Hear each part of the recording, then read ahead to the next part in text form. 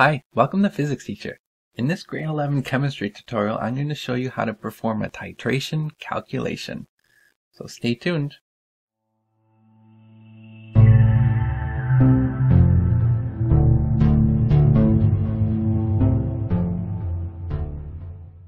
So in this question, we have hydrochloric acid in a solution of kettle scale remover, and it's being titrated with a standardized solution of barium hydroxide. That barium hydroxide has a known concentration right here of 0.974 moles per liter. Now the color change of bromothionein blue indicator, which is what we're using, is from blue to green at the endpoint. So we need to calculate the concentration of that hydrochloric acid in the kettle scale remover. All right, so this is what the setup would look like. Right? You'd have some sort of flask where you've prepared already, in this case, exactly 10 milliliters of hydrochloric acid. And then in here, this is called our burette, where we can slowly release our barium hydroxide into the hydrochloric acid to form a neutralization reaction. So the neutralization reaction we're going to get is going to be barium hydroxide, BaOH2, which is aqueous, plus our hydrochloric acid, HCl, which is also aqueous. And it's a neutralization reaction, so what we get is an ionic compound, in this case barium chloride,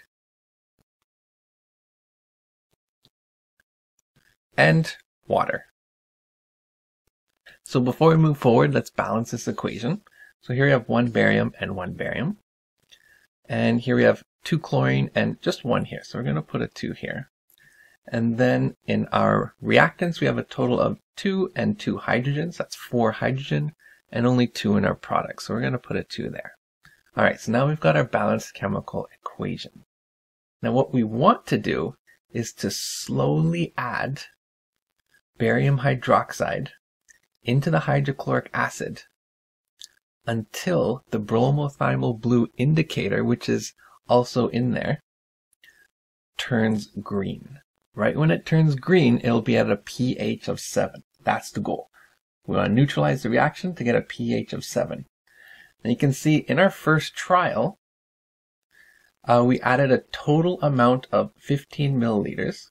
You can calculate that by just comparing the initial burette reading, which might have been, say, here, and the final burette reading, which would be down here, and see how much you actually use. So you subtract these two numbers. We threw in 15 milliliters, and we did it pretty quickly, right? And we went too far, right? So our indicator went past green into blue, which shows that it's now a base.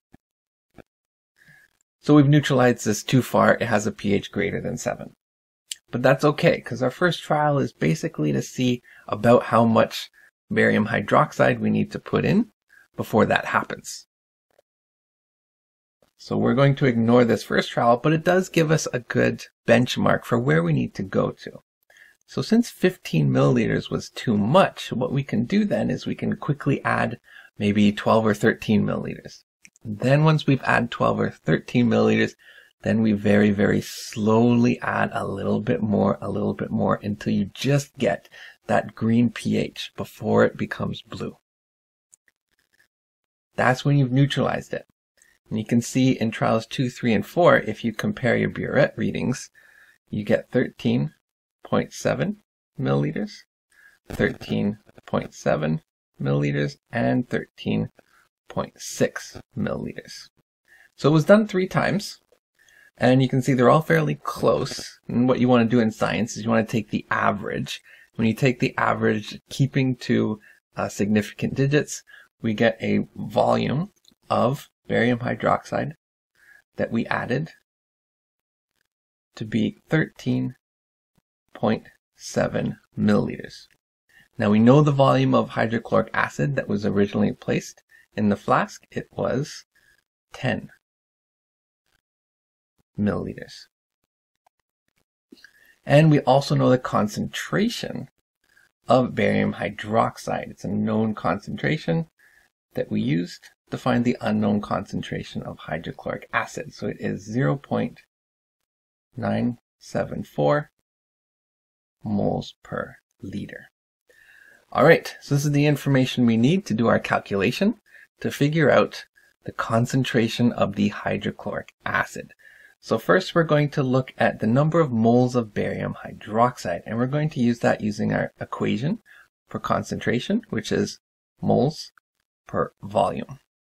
So rearranging this for the number of moles, we get concentration times volume. And for barium hydroxide, that's what I'm working with, concentration is 0.974 moles per liter times our volume, which you want to convert into liters. So divide by 1,000, you get 0.0137 liters. So our liters cancel, and we end up with 0.0133 moles of barium hydroxide. So now what we want to do is to do some stoichiometry. So we're comparing our mole ratios between barium hydroxide and hydrochloric acid, which is a 1:2 ratio. So a 1:2 ratio. And that's going to equal the number of moles of barium hydroxide, which is 0.0133 moles of barium hydroxide, divided by the number of moles, let's just call it X, for hydrochloric acid. So if we cross multiply,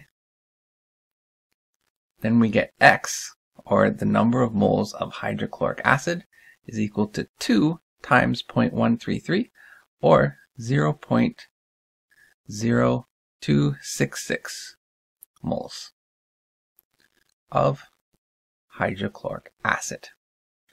Finally, now that we know the number of moles of hydrochloric acid and we know the volume of hydrochloric acid, we can go back and use our concentration equation, C equals N over V, to figure out the concentration of that hydrochloric acid.